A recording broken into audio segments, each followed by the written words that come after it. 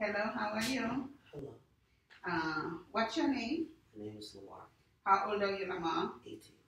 Okay, you're 18, very good. My name is Jeannie. I'm a family nurse practitioner student at LIU, and I'm here to perform an abdominal exam on you. Is that okay with you? Yes. Okay. I'm going to first wash my hands. And the first thing that I'm going to do is do the inspection of the abdomen. Okay. So I'm going to observe the abdomen for any striae, vein distension, pulsation,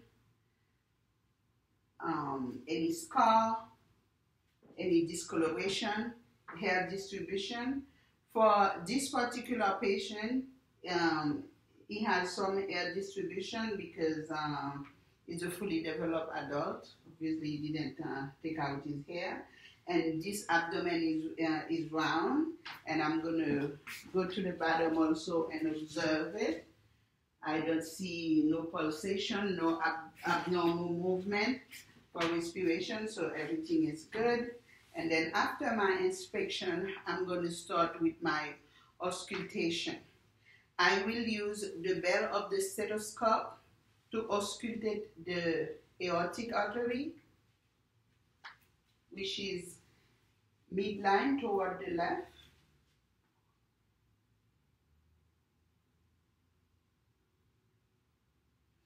Bilaterally, I'm going to auscultate the renal artery, it's right above the umbilicus.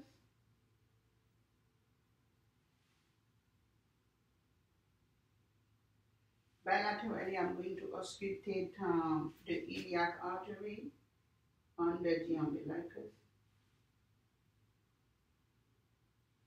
And bilaterally, the femoral artery, in the groin.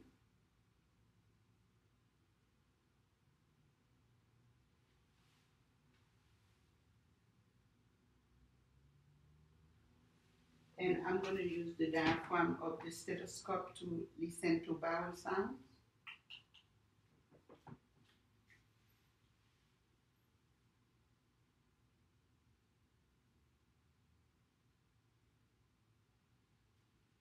You have to listen to bowel sound in all four quadrants.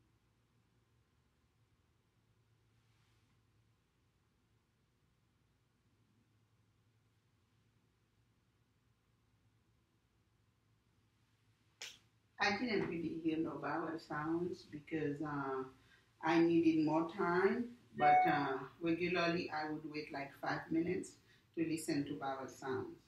So now after I do the auscultation, I'm going to do the percussion.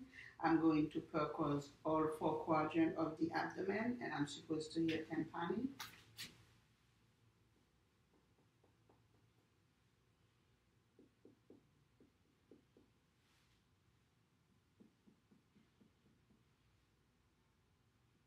You can relax your mouth. Okay.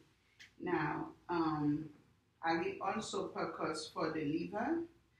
And in percussing for the liver, I will do what we call the liver span. I'm going to start percussing from area of tympani until it changes to dullness. And I'm going to mark it.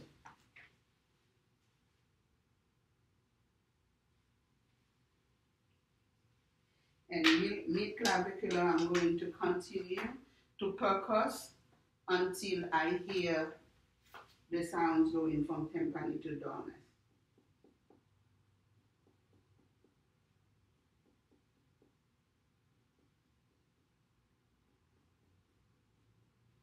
And I'm going to mark it.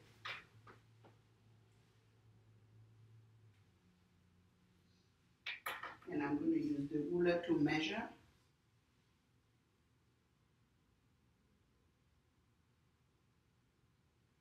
And the liver span in this patient is about 10.5 centimeters.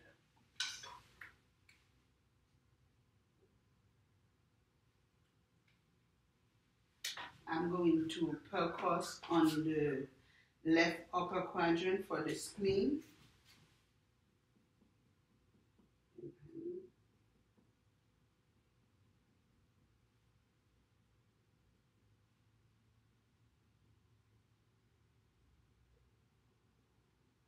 I went from tympani to dullness.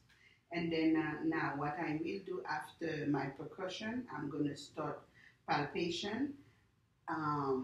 In fact, before I do the palpation, I will use the hooking technique to feel for the liver edges. The hooking technique, I will go on the right upper quadrant and try to, this patient has a bit of fat. It's kind of hard to do the hooking technique. You can relax some more. Okay, so the hooking technique will actually make me feel the edges of the liver. In this patient, I didn't really feel no edges. So that's also a sign. They were not hard, they soft, regular. It's a sign that it's good also. And then now I'm going to continue with my palpation. They have three forms. You can do a light palpation, which is just pressing down from 1 to 2 centimeters on the patient abdomen.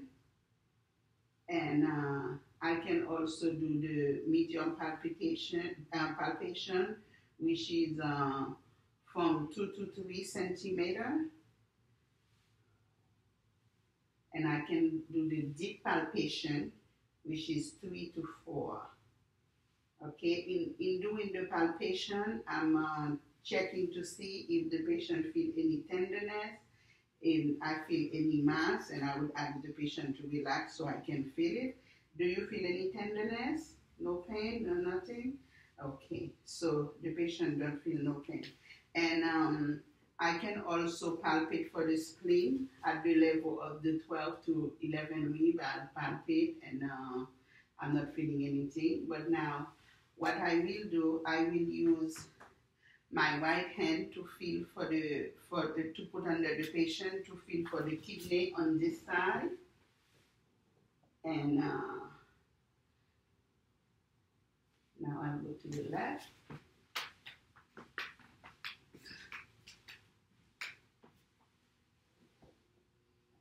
Feel for the left kidney.